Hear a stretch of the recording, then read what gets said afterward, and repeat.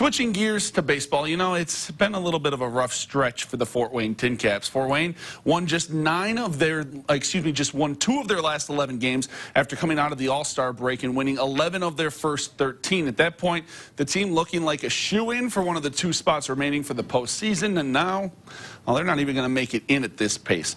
Game 2 of 3 tonight with Burlington at Parkview Field. They're trying to get back on track, and it was a packed house at the park today for Thirsty Thursday.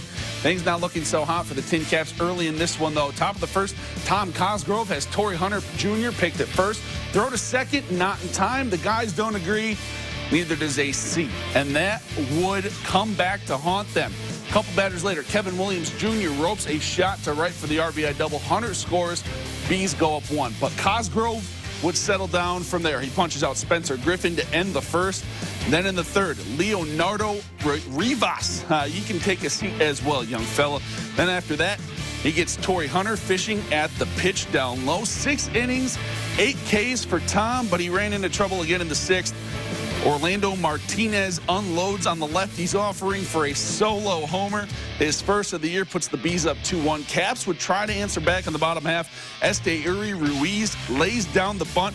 Alvaro Rubalcabra's throw to first is off the mark. Ruiz rolls into second with just 1 out, but the offense would stall. Rubalcabra makes up for the error with the beautiful diving grab to rob Luis Campusano of a hit and an RBI. TinCaps, they'd force extras. This one's still going 4-2 in the bottom of the 12th.